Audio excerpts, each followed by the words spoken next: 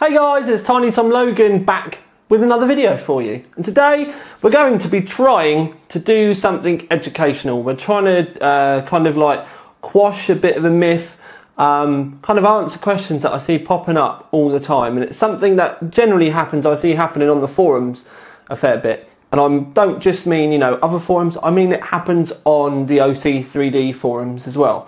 You should go and have a look, by the way. But anyway, and it concerns power supplies and how big does our power supply need to be. So what I've done is I've put together what I would consider, I wouldn't say it's kind of a mid-range rig in the slightest. And I'll tell you the specs that we've got. We've got an overclocked i5 4670K at 4.4 gigahertz. We've got 2400 megahertz of Corsair Dominator Vengeance Pro RAM. 16 gigabyte of that. We've got an Asus ROG, whatever you want to call it, Maximus Gene motherboard because it's M80X. We've got a solid state drive. We've got a Corsair GTX Neutron 240 gigabyte solid state drive. We've got a 1 terabyte green storage drive. We've then got the Asus ROG front bay as well because a lot of you like to add all your little accessories and stuff like that. A Corsair H100i is in there. And so I would say that is kind of teetering on, moving up towards the higher end, because, you know, a 780 Ti is a fairly meaty, you know, probably the fastest single core graphics card that's about at the moment. And if you ask on forums, people always say, ooh, ooh, ooh. Do you know what I mean? You need a huge power supply for that. And people will be saying, oh, you need like 800 watts or maybe even 1,000 watts. Well, actually, I've got this rig now all plumbed into a Corsair RM450. And there's probably a lot of you on there reaching for your mouse, reaching for your keyboard to start telling me that it's not going to work and you're not going to have enough power and it's not going to perform properly. Well, why don't we take a look? Okay, so I've turned the studio lights off, and what I've got is we've got a watt meter here, just that you plug into the electric. I've got the extension lead up here, just so that I can plug this in and we can see it clearly. It's on 0 at the moment because power supply is turned off, but you can see the rig. Direct CU 2 GTX 780 Ti, you can see that we've got the M80X ROG in there. Corsair memory, Corsair fans. It's a lovely rig, but a lot of people would say the odd thing out is that power supply, and it's something I see continuously. If you watch this little monitor here, when I turn the power supply on, you'll see it just kind of, it jumped up quickly there, and it will pull a little bit of wattage because all the little bits and bobs in the rig are now on. And we'll turn it on. And what I'll do is it's going to, because I've started it and stopped it a few times. But we can see down here 80 watts, 85 watts, 89 watts, 92 watts. If you can't see the screen down here, then you can put it in 1080p mode and blow it up full screen and you should be able to see it slightly more clearly. I've done the best I possibly can do with the lights and the cameras and stuff. But anyway, the rig has started, so we're all up and running there. Now, we can do things like loop games, we can loop Unigine, we can do all sorts. So I'm going to just do Unigine quickly, and I don't want to bore you with 20 minutes of me looping stuff, so we're literally going to do this all real quickly. But the thing is, I want to show you on this screen the wattage, and I'm trying to keep the video length down. So we've got Unigine running now, okay? So what we're going to do is we've got down there, and we can see that the monitor has changed. Now, yes, that when it says 356, 357, that's the watts that it's pulling from the wall. In certain parts of Unigine, as it goes through, I have seen it go up to, on this rig, about 390. So not a huge amount. But it will just loop, and the wattage will change continuously as it runs through. But so, you know, not a huge amount there. But what we can do is, if we go back up to the monitor quickly, what we'll do is we'll escape. Oh no, wrong one. I should know this, the amount of times I have to use this program. What we're going to do is we're going to flick what I call the killer of graphics cards on, and this is an absolute beast. We're going to go on to OCCT. This is pretty much firm up, just for anyone that doesn't know. So we've got a 0 idle period, 0 minutes at the end, 30-minute run time. You can see we've got it all maxed out, 2560 by 1440, full screen. We've got the shader complexity maxed out, error check, giving it a little bit more memory, it won't use it. And the limit for frames per second is a 200, but it's never going to get there. So what we'll do is we just click that, and then that starts running. Now, one thing I will say is this, for the graphics card, is like trying to pass the Marines test. It's an absolute killer, and I do mean an absolute killer. Both the temperatures and the watts pulled are significantly higher. Now, I have seen that at around 430 with it absolutely tear-ass maxed out. And just to show you, for the first time today, the Corsair power supply fan has started running. Because amazingly, with this rig, with the door on, so that there's actually airflow from the front passing across, I've seen that not even start spinning for 10 minutes on this rig. So if you thought it was mad with 1000 watt in the power supply test, then this one will absolutely blow your mind. But there we go. So we've got it running firm up, which is the and it's doing error checking as well. So it is using the CPU as well to do the error checking. Currently our CPU temps, they're not too bad, but absolutely ragged out.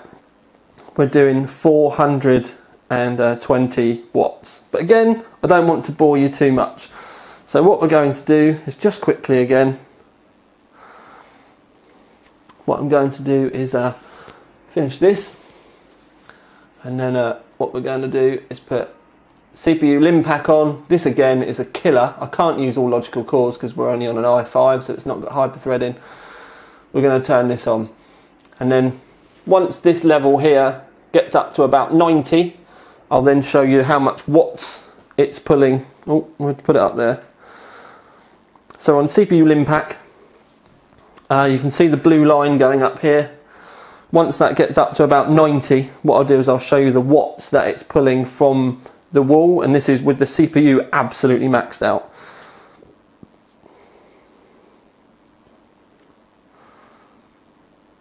Bing! You can see all the temp spike.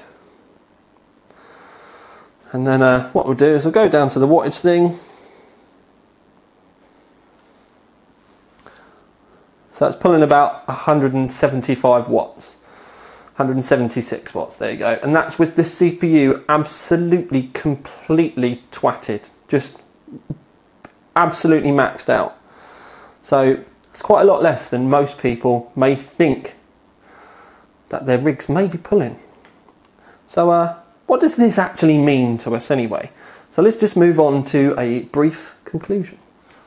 Okay then peeps, so I'm trying to keep this video short because I'm renowned for making them about 50 minutes long when they could be 15 minutes long. So I am trying. But anyway, point, you can see there that we've got this rig running completely fine on a 450 watt power supply. That 450 watt power supply was getting up near its rated limit, but it hadn't exceeded it. And I've tested this quite a bit over the weekend running different games. And to be fair, the stuff that I've shown you today, Unigine, the reason why I use it for temperature testing is because that's an average game benchmark for most things. The Thermark is a complete and utter CPU devastation tool, and then by that I mean the temperatures just, whoo, if you think temperatures are high on some of the other benchmarks, then whoa. But anyway, so we use that because it just pulls an immense amount of power. And Thermark is, for the testing that we've done, was the best way for us to get any rig, especially this one, to pull the most from the wall. But as you saw, we only managed to get it pulling 430 watts. So when you see people telling you, oh, you've got a GTX 780 Ti, that must mean that you need an 850 watt or 1000 watt power supply, you can kind of see that maybe possibly you don't. Now, not that I'm going to tell everybody out there to go and buy an RM450 for all of the rigs out there. What I was merely trying to show you by using such an extreme end of the range with this is that it coped perfectly fine. One of the good bits about these is they run really, really quiet, and the semi-passive fan profiles are just insanely good.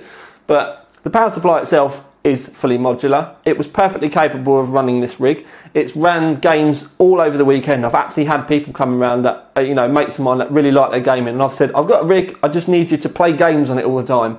And they've come around and we've had beers and they've just beasted the living kahunas out of this, and it's not skipped a beat once, because a lot of people kind of assume that this shouldn't be able to run it. But as you can see, it's perfectly capable. So why do we need all these big power supplies, and why do people keep telling us? It's a common misconception, but things have got an immense amount more power efficient. Some of the AMD graphics cards are still kind of lagging a lot behind a little bit.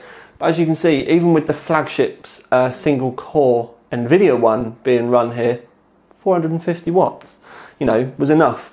A 2011 rig we tested, which is overclocked to 4.6 GHz, 3960X, with an AMD 280X, that was 434 watts pulled from the wall, so roughly the same as this rig, kind of, you know, mixing a slightly lower graphics card with a slightly higher CPU.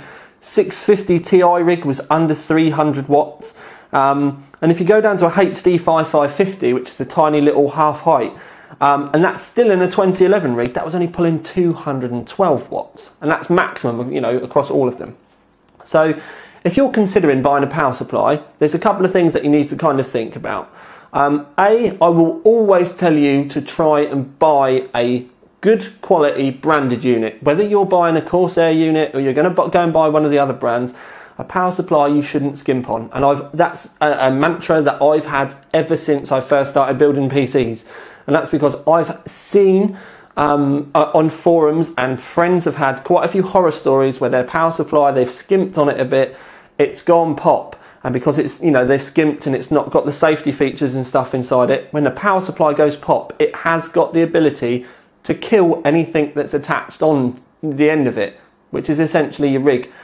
Memory and hard drives seem to be commonplace. When a power supply goes pop, they seem to die, but it can take out, you know, your motherboard and your CPU as well. And, you know, I have had power supplies in the past. Personally, I'm not going to mention the brand, but it's one of the reasons why I don't use them, that the power supplies go on pop and it's taken an entire system with it. So never skimp on your power supply. So we can kind of say that the majority of gaming rigs out there, if I was going to buy a power supply to put in this, I would probably go with something along the lines of the RM550 or 650, depending on the budget. Because with this rig, it gives you a little bit of headroom. And why do you want headroom maybe? Maybe you don't want your power supply running at what was effectively at 95% like we had here today. But it also means with your fan profiles and stuff like that, especially if you've got semi-passive fan profiles. I mean, these are awesome, and you can see we're running this on a bloody ragged edge, but it was still quiet. But with some of the other brands, if you've got a semi-passive fan profile, it may mean that it stays quieter for longer. But like I said, let's say, you know, for a single core graphics card system like this, a good quality 650 watt would be ample. Really would be ample. If you wanted to chuck another graphics card in, maybe 850 watts. There are, you know, like up to the 1000 watters and stuff like that. And really, nowadays, because most of the power supplies are quite good, if you go up to that kind of 1000 watt mark, it just means it's going to end up where it should end up being quieter, as long as the fans aren't just kind of like on or off. But the purpose of this video today was for me to build, like I said, was a relatively high-end rig and show you that you don't necessarily need a huge amount of power to run it.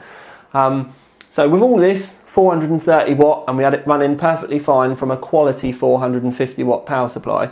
So next time your mate turns around to you and says that your SLI 280Xs needs a 1200 watt power supply or they won't start, you can confidently turn around and tell him that unless that power supply is utter garbage, you could quite easily get away with something as small as a 750 or an 850 and still have quite a bit of headroom there. Now obviously I'm generalising. There's going to be the trolls out there that are going to start throwing stuff at me about old GTX 480s and stuff like that.